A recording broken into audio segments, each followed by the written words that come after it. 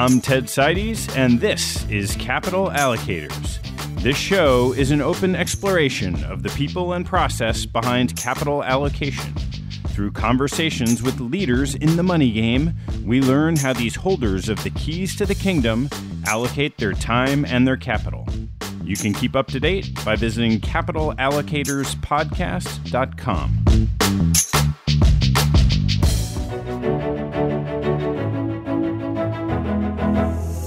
My guest on today's first meeting is Mike Novogratz, the CEO of Galaxy Digital, a merchant bank with a balance sheet to invest that seeks to serve as the bridge between the crypto and institutional investment worlds. Mike is a well-known speculator who started his career at Goldman Sachs and later managed Fortress's multi-billion-dollar global macro fund. He's notably made and lost a few fortunes in his career, most recently riding Bitcoin up starting in 2013, almost all the way down, and back up again earlier this year. Our conversation covers Mike's background as a wrestler and helicopter pilot, his development from salesman to trader, the art of speculation, his initial interest in Bitcoin, the business of Galaxy Digital, the development of the crypto ecosystem use cases in privacy, payments, and video games, and obstacles to institutional adoption of crypto and blockchain assets. We close by discussing how Mike invests his family office assets and his engagement with criminal justice reform. This podcast is for informational purposes only and should not be relied upon as a basis for investment decisions. All opinions expressed by guests on this show are solely their own opinion and do not necessarily reflect those of their firm. Manager's appearance on the show does not constitute an endorsement or investment recommendation by TED or Capital Allocators. Please enjoy my first meeting with Mike Novogratz of Galaxy Digital. Mike, thanks for joining me. Ready to have fun. Well, let's start with just growing up in your family. Way back when. You know, I was the third of 7 kids, big Catholic family. We grew up kind of in a John Hughes movie in that it was like suburbia USA. There were cheerleaders and jocks and freaks and just a classic middle-class upbringing. Great public high school. My dad was an Army officer. We moved around a decent bit when I was young, but K to 12, we lived in the DC area. And so I had a pretty stable friend group and experience, not the classic Army brat experience, and a pretty lovely youth. I used to say I grew up in a snow globe because we kind of thought the whole world was like our world. You know, you didn't have the internet back then. You didn't have Facebook. And so like your little universe was a big universe. Kind of cool. And I know you were a wrestler back then. What were the key things you took out of wrestling? My dad put me into wrestling when I was like 3rd grade, and I was pretty good at it. And what I realized is you stick with things you're good at because it just feels better. Wrestling's not a fun sport by any stretch, but it's a tough sport. And I was a skinny, scrawny little guy, and so learning to be tough and getting tough, I think, was the biggest thing. You learn not to be scared. You learn to walk off your front foot. The other thing in wrestling is you don't win all the time. You actually get the crap beat out of you a lot.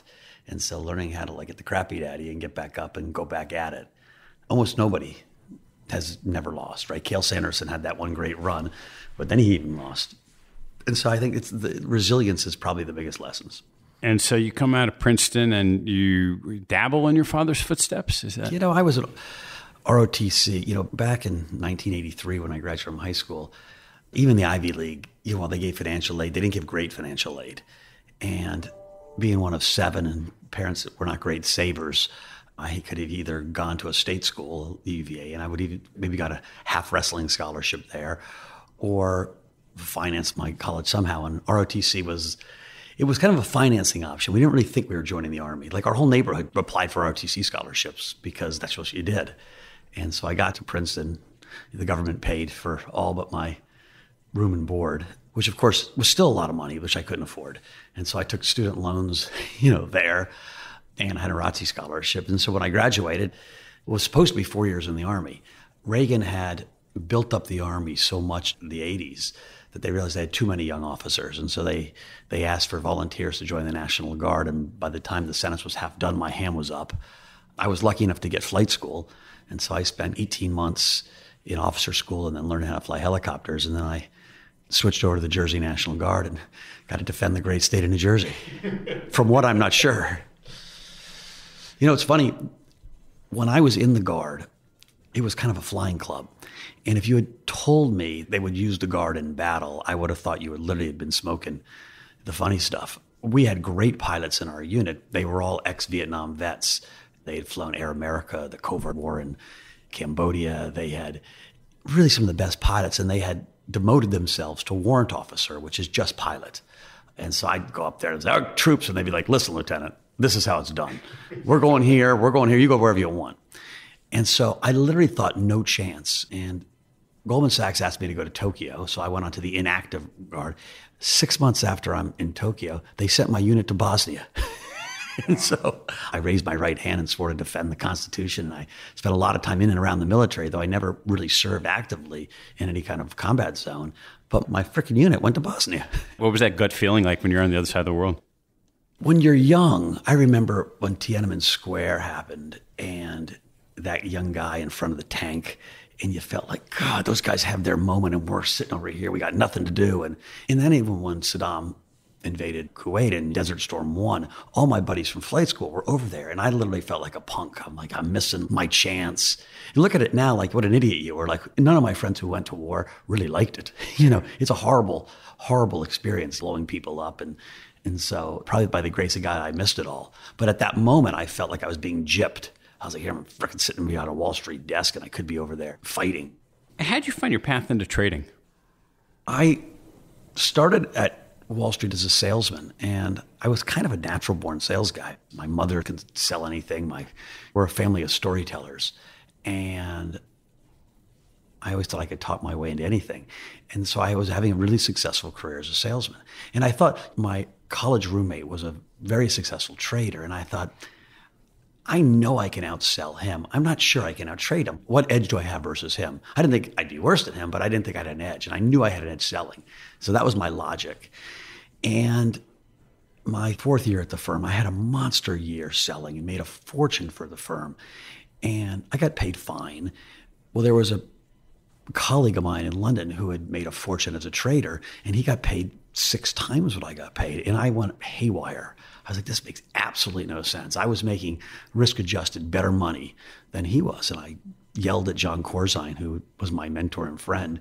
And he was like, listen, kid, there are a lot of guys that can sell. There are very few guys that can hit a 100-mile fastball 300 feet through the air. And I was like, well, I'll try. And so he switched me to trading.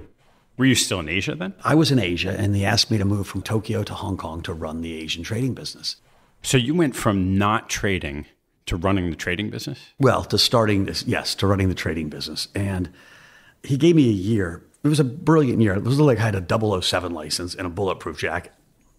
I flew around to the different offices and I sat with all the best traders at Goldman Sachs and interviewed them and tried to figure out who did what and who was good, and did my own education of both reading and just meeting people.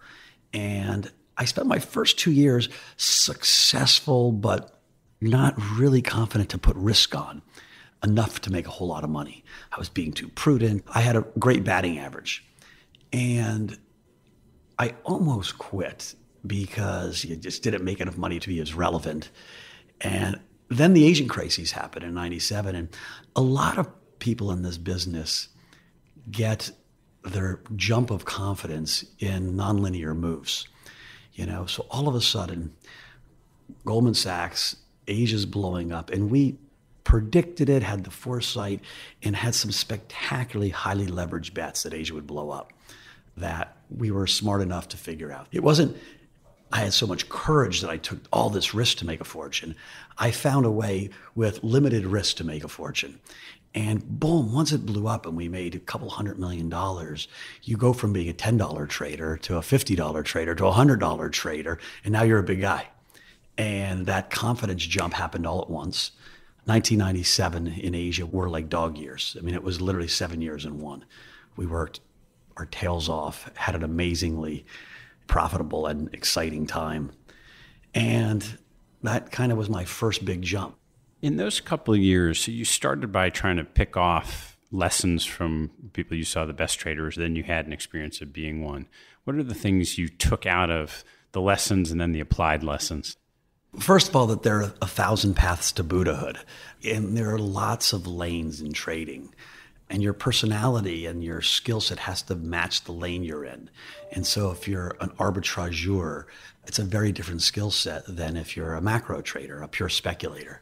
And as you move from what I'll call complete commercial or mercantile things, like arbitrage, if I told you we could buy this soda here for 50 cents and drive it 30 blocks north to the Upper East Side and sell it for $2, we both say, well, let's do that as many times as we can. Commercial guys make the same decision. If we had all the information about a regulation coming in Bitcoin, if we had the newspapers from next December, and we had the volume numbers of exchanges, and we had comments from some of the big prognosticators, we still might make very different decisions on what to do with Bitcoin. And so as you move away from really commercial things to really intuitive or speculative things, it takes a different skill set. And so that was my first big lesson. It was like Pete Brigger, my partner at Fortress, he could never do my job and I could never do his. And yet we're both investors. He couldn't do mine because he couldn't live with the risk, and I couldn't do his because I have none of the toughness and diligence to cross T's and dot I's and that a distressed debt investor needs.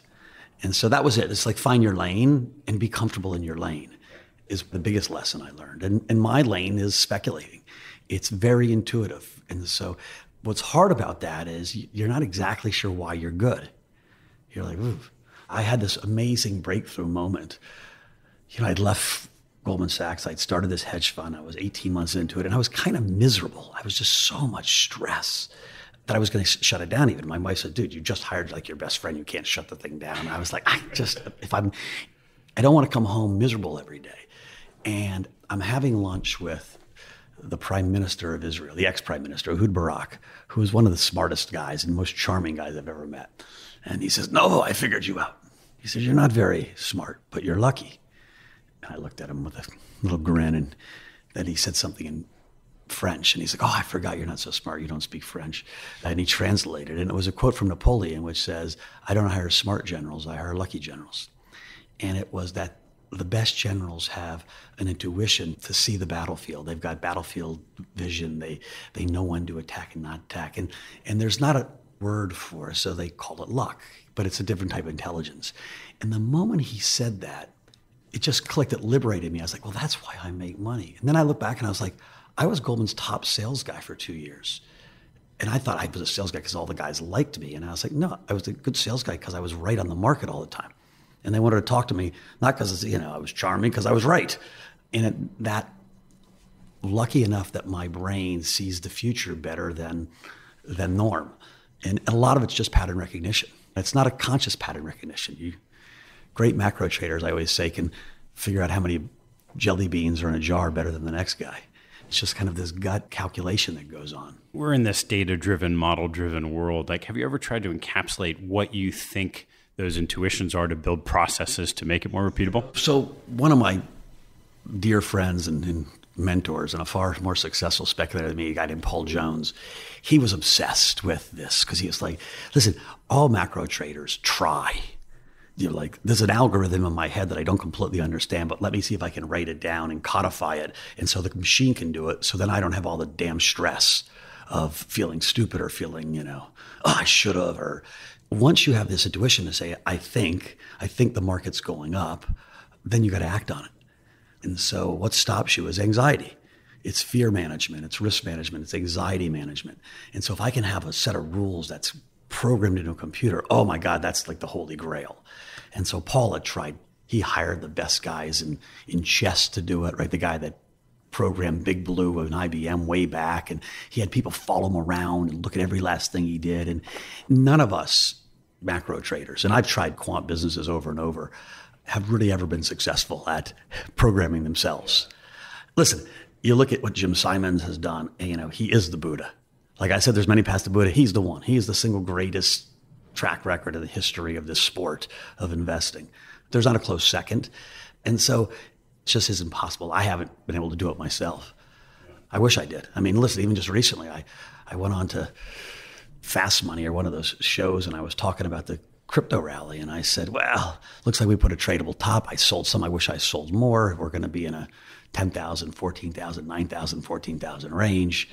And now I'm waking up this morning. I was like, I said it on TV. I only sold X% of my portfolio.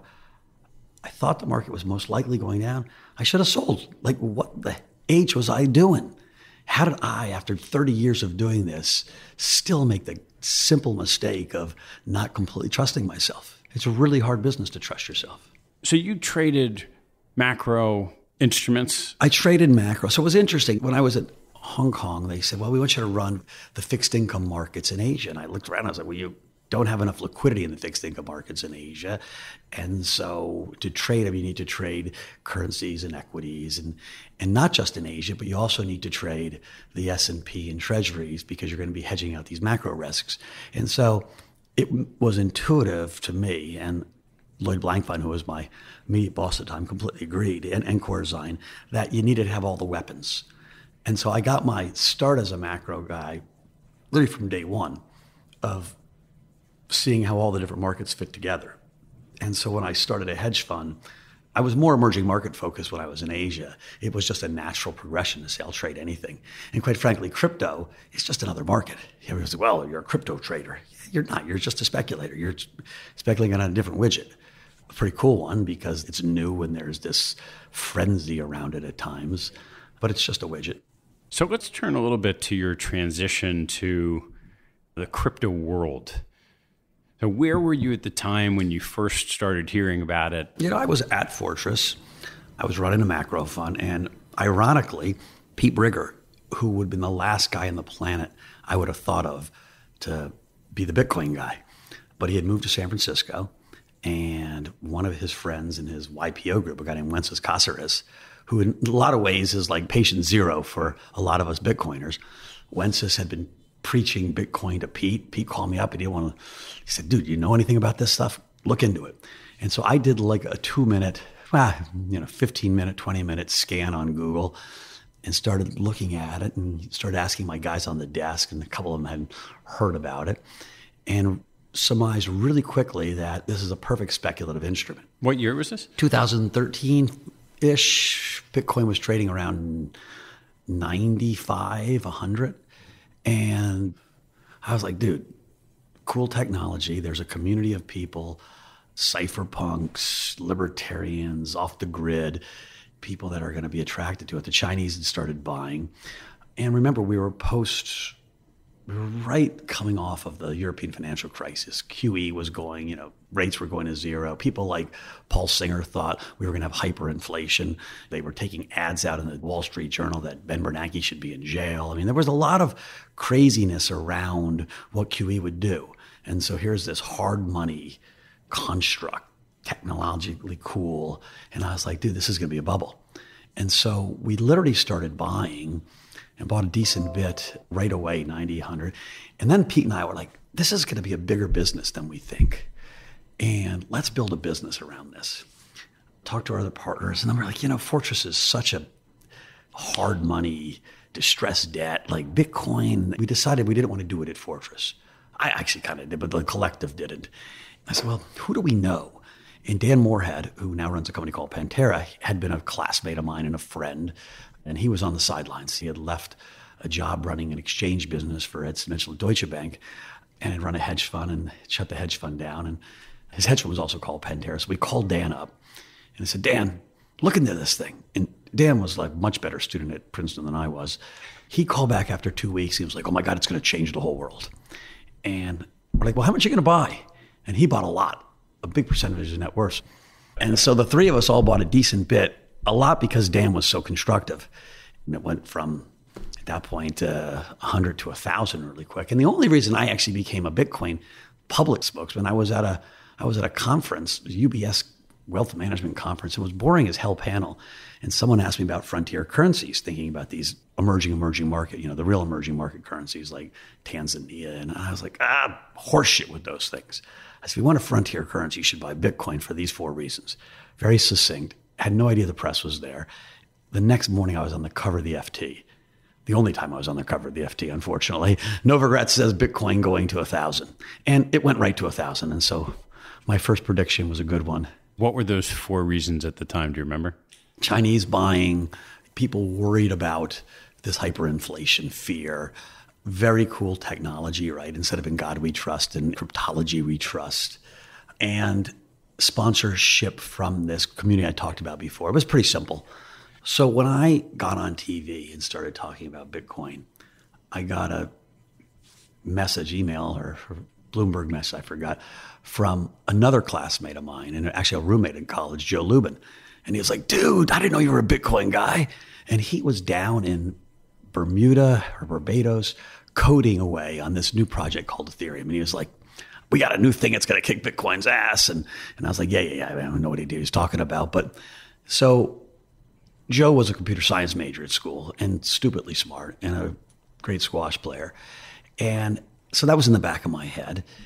I had this idea that Ethereum existed. I left Fortress. My hedge fund didn't do so well my last year. When you leave Wall Street, you almost always leave grumpy. There's a little broken glass, you're angry, you screwed up. Very few people leave on top, and I certainly didn't. I left with a lot of money, but I certainly didn't leave on top. I was a little bit embarrassed and frustrated. And I looked at my portfolio and I thought, well, I got all this Bitcoin. It had gone up, it had gone back down. It was doing nothing. And I have all these investments. I have investment in Zoppo and Bitstamp and funds. And I said, what am I going to do with all this stuff? And so I called Joe, who had moved back to New York. And I said, Joe, let me come talk to you about all this stuff I have. And I went over to his office in Brooklyn. And I literally thought it was going to be him and, one guy or a dog. And there was this vibrant office. And it was literally the beginning of this company, Consensus.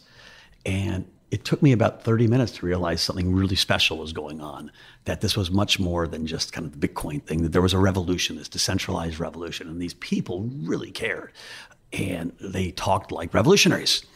We're going to change the world. We're going to decentralize. We're going to take these silos of data and smash them to smithereens. And it was an infectious energy. I actually tried to buy a chunk of Consensus, and I would have if it was actually a little more. I was like, all right, and Joe got excited about it, and then I was like, well, write down what the company looks like, and then it looked like spaghetti, and he was like, it's going to take me a while. And I think by now he's figured out what the company looks like, but Joe's a believer. It's a completely decentralized company. And so instead of that, I bought a bunch of Ethereum. I actually bought Ethereum from Vitalik. No one else was selling it, so I called him up, and he remembered me from the dinner, so he sold me some of his Ethereum at 96 cents, one of my great buys of life.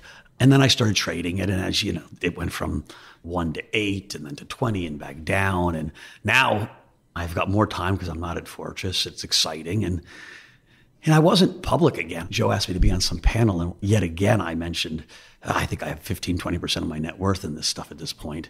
And I didn't realize the press was there again because I'm a knucklehead. And I went to like literally every newspaper it seemed in the freaking world mentioned that.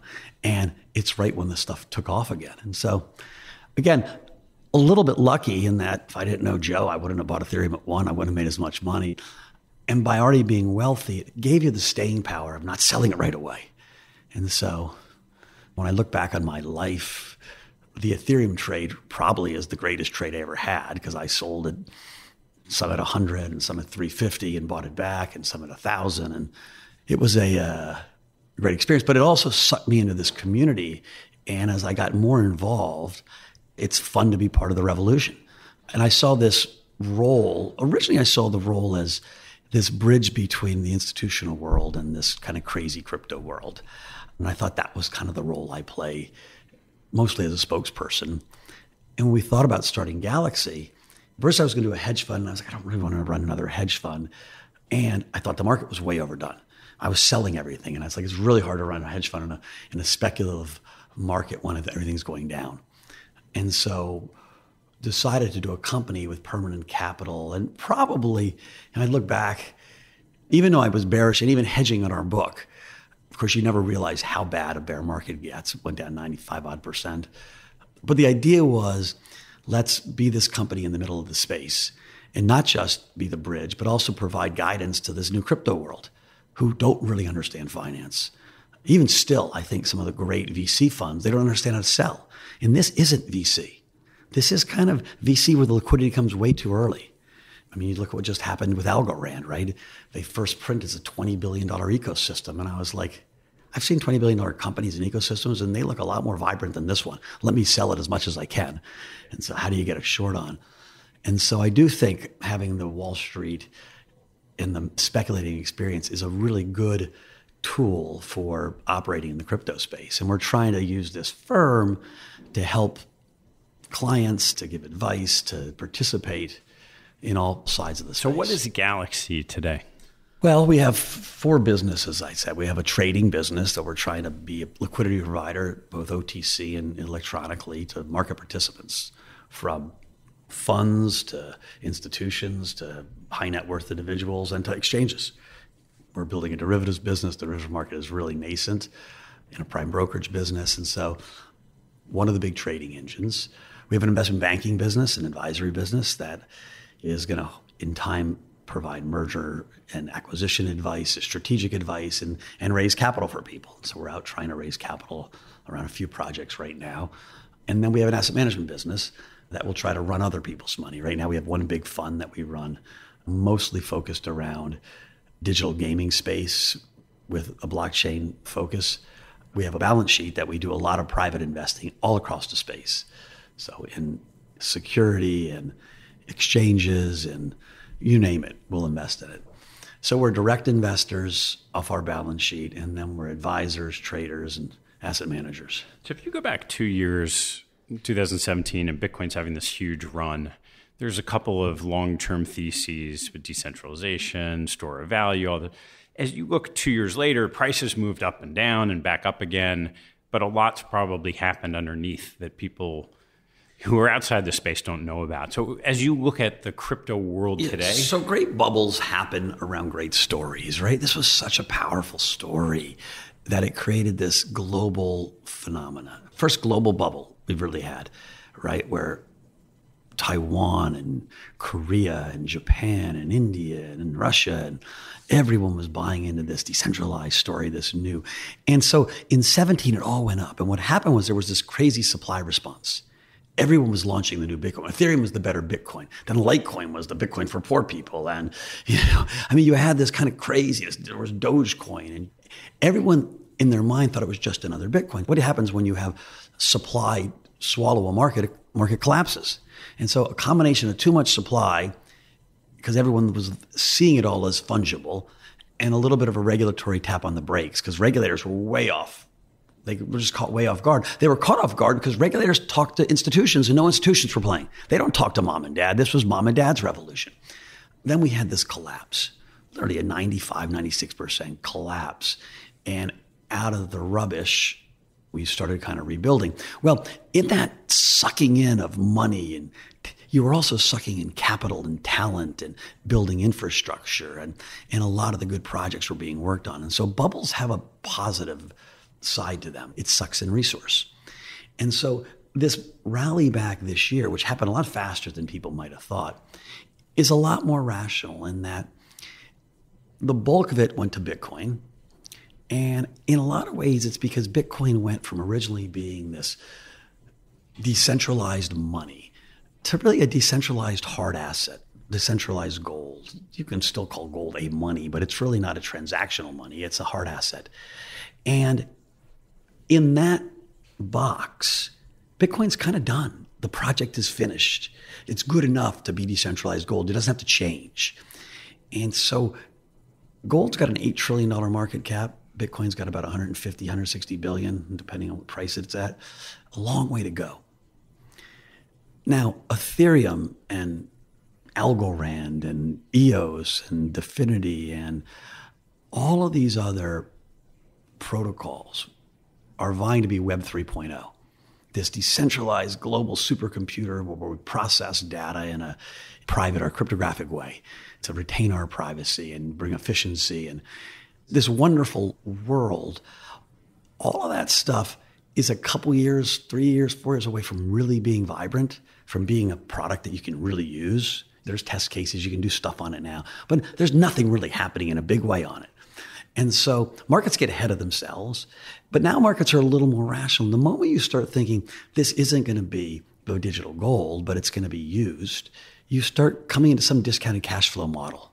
Okay, there's got to be some valuation. If it processes data, if it's a supercomputer, it's data times something equals something. And you start playing subconsciously with that math. You say, okay, what's the first thing this Web 3.0 can replace? The cloud. The whole market cap of the cloud is less than $1 trillion. So it's 1/10 of gold, 1/8. Amazon's cloud, Google's cloud, Alibaba's cloud, take their cloud earnings, put a market cap. This is rough math, but it's not $8 trillion. And so that group of protocols, first step, are going for a smaller pie than Bitcoin was going for. You started off by saying you were a gifted salesman, and salesman gets attached to brands. And so you think about Amazon Web Services and Google Cloud or whatever it is. How does a decentralized protocol develop a brand that it could possibly replace something that has big brand name behind it? It's interesting. So Bitcoin's got this great brand, and it's going to replace gold over time, or at least supplement gold in a big way. It's going to have to be two things. It's going to have to be so easy to use, right? So the user experience, the user interface is going to have to be far, far better than it is today. And people are going to have to demand, and this might come from governments as well, a level of privacy.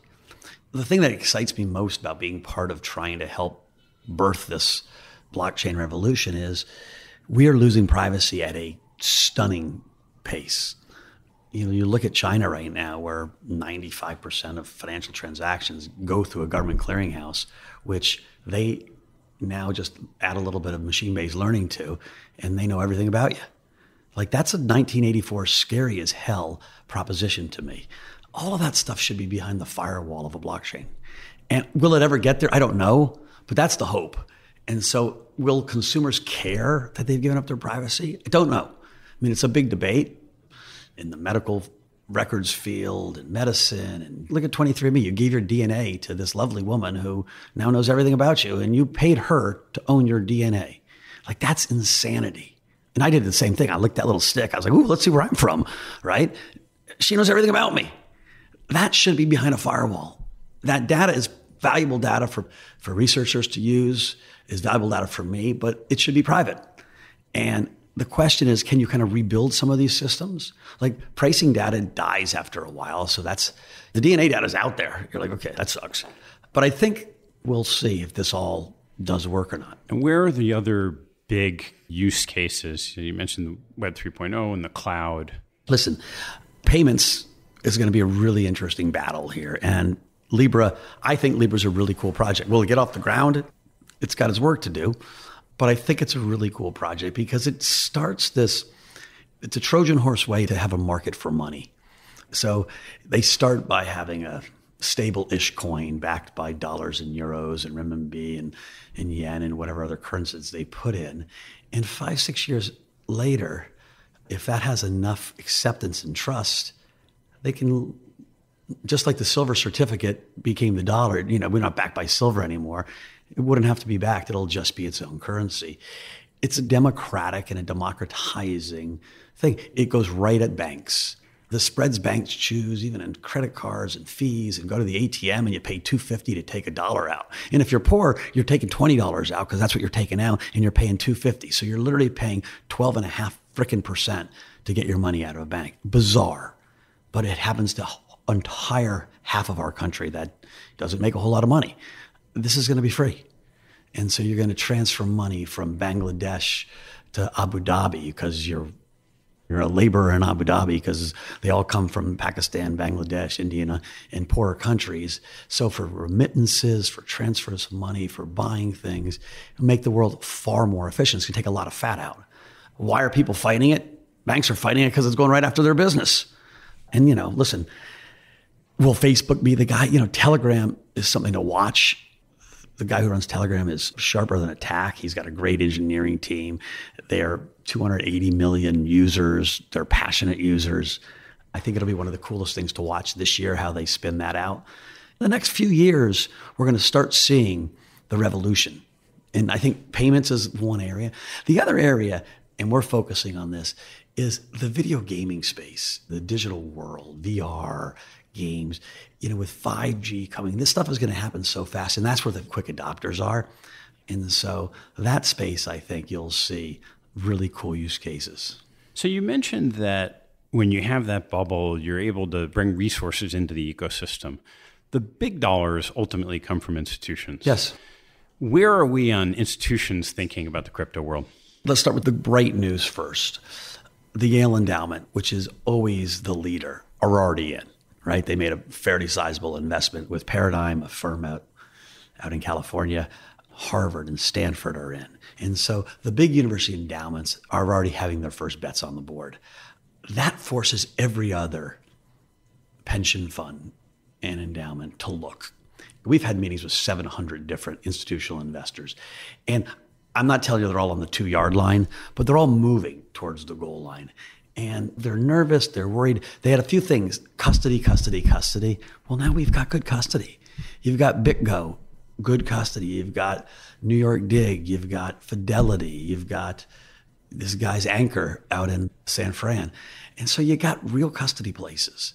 Bakkt is coming on soon, New York Stock Exchanges group. And so you're going to check that box. What Facebook did, or this Libra product did, is say, wait a minute, MasterCard, Visa. So now you're sitting at the state of Wisconsin and you've got cover. You're like, well, MasterCard and Visa, now these people are doing it. Well, let's put a chip on the table. And so I think this Facebook project really accelerated institutional money coming in. It's not rushing in yet, and we're not getting to 20,000 without it. This run up from 4,000 to 13,000 and back now to 9,500, wherever we are, was people front running that enthusiasm of this is actually happening. The President of the United States was just talking about it. Steve Mnuchin, the Secretary of Treasury, was just talking about it. Like, this is now going to be part of our financial and consumer infrastructure for the rest of our lives. It's not going to start tomorrow, but in 10 years' time, crypto and blockchain will be part of all infrastructure. That realization is dawning on people. And so institutions are going to make it in. Is it the next 6 months? I hope so, because you're trying to build a business out and you're like, you're waiting for Godot and you hope he shows up on the subway train. But I'm not wrong on destination. I could be wrong on timing and when they all come. How do you bring together these sort of two aspects of what you've done? So on the one hand, you get into Bitcoin and think of it as a speculative vehicle. On the other hand, you've taken a big chunk of your time and some capital and put it into a business that's locked into this ecosystem. So this is really fascinating to me. The venture piece of it, I hear all these new young businesses and how we're going to change the world. And so intellectually, this is a fascinating place to be. It's neat to have a place in it, to have a role as one of the spokespeople or commentators on the space. And so you get a sense of purpose that way. It would have been a lot easier just to be a speculator. I got a family office. When you have a family office, people come and they shine your shoes. They tell you how good looking you are. And I told our whole group, I was like, guys, now we're the shoe shiners. We're in the client service business. And so get on your damn knees and start polishing shoes. So it's a mindset shift. And so it comes with a little bit of work and stress, but I do think the reward is, is being part of what will be, I think, a really big industry in 10 years. And what do you think the risks are that it doesn't play out as you're anticipating? Well, there are, I think, 3 big risks. One is that we're here building away, and in 2 years' time, David Solomon tells his army of warriors, hey, we need to be in this business faster than we thought. And, Goldman and JP and everybody else is trading and lending, and they just have so many resources that they can move quick. And so we need to build fast enough to be a player before the competition comes. They're going to come. There is absolutely no way that in 5 years' time, at least, you're not calling up your broker and saying, dollar, yen, and cable, and Bitcoin, and Libra, and gold, and they're going to all get traded on the same desk. And so we need to get in first. There is a regulatory risk continues. The big risk, and Mnuchin talked about it, is money laundering and terrorism financing. And so can you really get the AML KYC done well enough? I think yes, but the infrastructure is not there yet to do that. And so one of the things we're investing in is companies that are part of that space, like security, and you're going to need to build a whole lot of infrastructure for this to be part of the way business gets done. And the third is just your own execution risk. And so building a business is hard. You got to pick the right people. You got to put them in the right seats. You got to mentor young people so they become talented. And we have 85 people now. We're growing.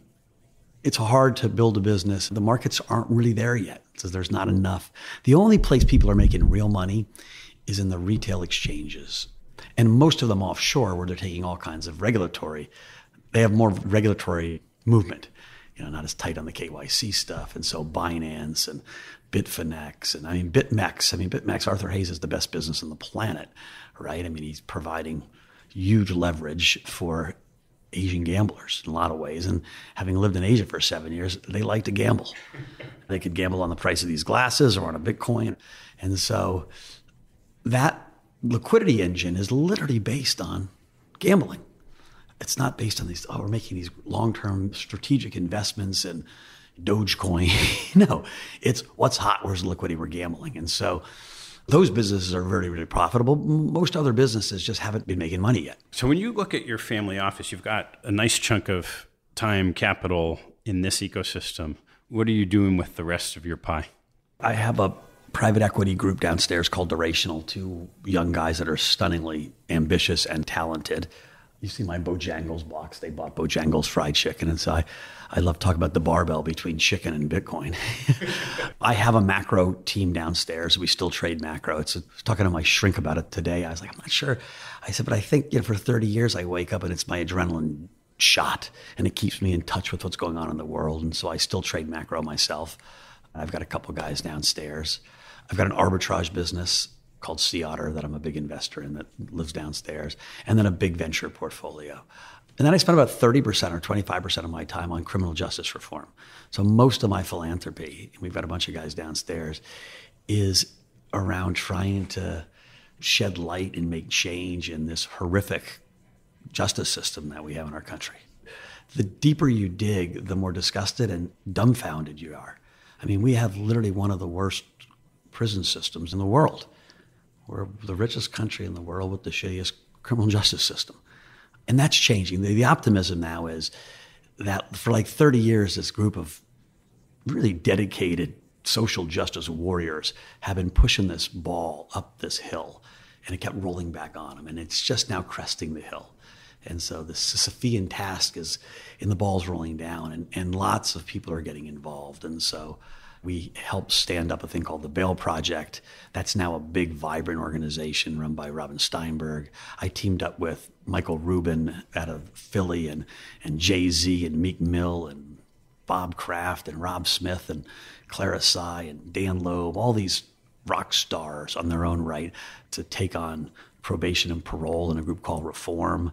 And so we probably are making grants or donations and working with 25 different organizations in the space and really just trying to push the ball, be another guy on the right side of history, shoving the ball downhill. If you take one example of something you've done within criminal reform and put some meat on something very specific that you got involved in that worked. Yeah, so listen, the Bail Project, I helped get started. We've raised $70 million plus money. Before then, the largest bail funds might have been one or two that were $1 million and most $200,000. And so we brought scale to this idea. The bail story is really simple.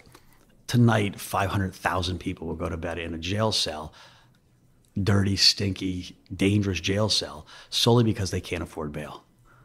90% of Rikers Island are people there pretrial. And so we pay bail.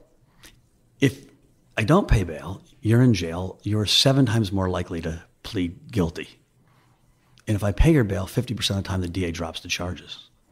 Like, we have a whole justice system that's based on blackmailing people into saying they're guilty. Now, a lot of people are guilty. I'm not saying they're not, but like, if you're wealthy, you don't spend the night in jail.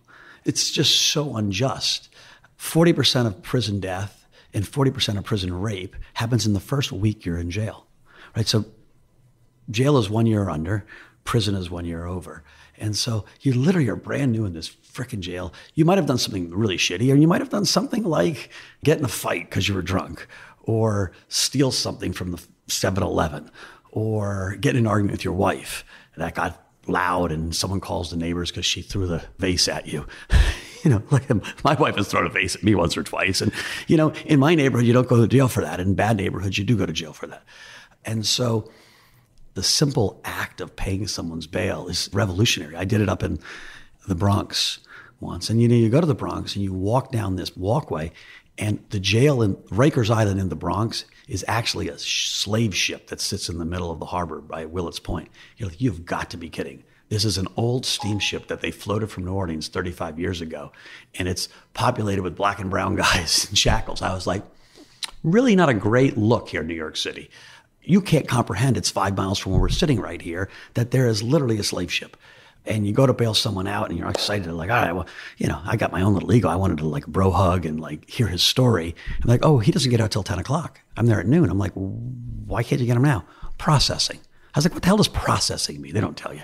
They're sending faxes, literally faxes, back and forth to Rikers. And I'm like, this is so archaic. And it just shows we just throw away people. You don't care. So then they're going to get out at 10 or 11. The bail window is right next to where you get your valuables. The old valuable window you always see in the prison movies. Oh, that shuts at 6. So the poor guy now has to walk home. They give him a subway card, long way to the subway, and then come all the way back tomorrow from wherever he's living to this shithole of a place to get his valuables, which probably aren't even that valuable because most of these guys have no money. And so that whole system is just so infuriating. And so by having proven that when you bail people out, they still come back to jail, now we're being able to change the laws. And so New York just passed a really good bail reform, and we were part of the lobbying of that. New York's way ahead of most states on some of this stuff. But the goal would be our organization's out of business in 10 years, that the country gets rational laws. But man, oh man, if you think of 1 to 100, I visited German prisons. They're like 92 out of 100. Norwegian prisons, 99 out of 100. We're at like 14 out of 100. I mean, it's that bad. And so we got a long way to go. Yeah. All right, Mike, I want to turn to a couple closing questions. What's your favorite hobby or activity outside of work and family? Throwing parties. I have literally been throwing parties since I've been 16 years old, and I love it. I love getting my friends and people together. I love live music. I have music at my house probably more than anybody in New York City. I have a monthly gospel brunch. I'm the vice chairman of the Jazz Foundation of America. I don't even play jazz. I just like it. And so that's my passion. What's your biggest pet peeve? Mean people. Meanness. It's funny because I'm a wrestler and wrestlers are supposed to be tough. It just drives me crazy. It's why I dislike Donald Trump so much. He's just a mean son of a bitch. It's just, there's no reason to be mean. You got the whole world going for you. I mean, he spits bile. I would love to take him in a cage match. Or his son. I'll take his son. Both of them at the same time. What's your biggest investment pet peeve? Well, my biggest trading pet peeve is when you don't trust yourself. Like, it just drives you crazy. I don't mind losing money when I'm wrong. I used to have a sign, great traders make money when they're right and lose money when they're wrong. And people are like, well, of course that's true. And I was like, you don't know how hard that is. Stan Druckenmiller, when he's bullish, he's long. When he's bearish, he's short. You can say that about 1 in 100 people. That's the hardest part of this job. And that's my biggest pet peeve when I screw that part up. And people are like, oh, you must have had a great day. I was like, oh, no, I didn't. Let me put a knife through my gut. What's your favorite book or content that you read? Well, from trading, there's only one Bible, and it's called Reminiscence of a Stock Operator. Any speculator, like, that is their Bible. I used to have 50 copies. I'd give it away to any young kid that came into my office. And then I got Paul Jones did an annotated version with his notes in the side. From the literature, I don't know, there's a book called Narcissus and Golden by Hermann Hesse, which I loved when I read. And a buddy just gave me an original copy, so I'm going to read it again. I used to read a ton. And then Wall Street and reading, the phone all day and the internet, I became more of a TV head and a movie guy.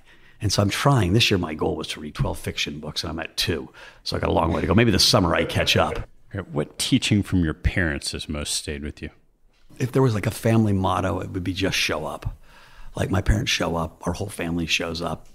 That's for funerals and weddings and when you're sick and when my brother just had another baby or when someone's in stress. And so that's it. It's just show up. And last one, what life lesson have you learned that you wish you knew a lot earlier in your life?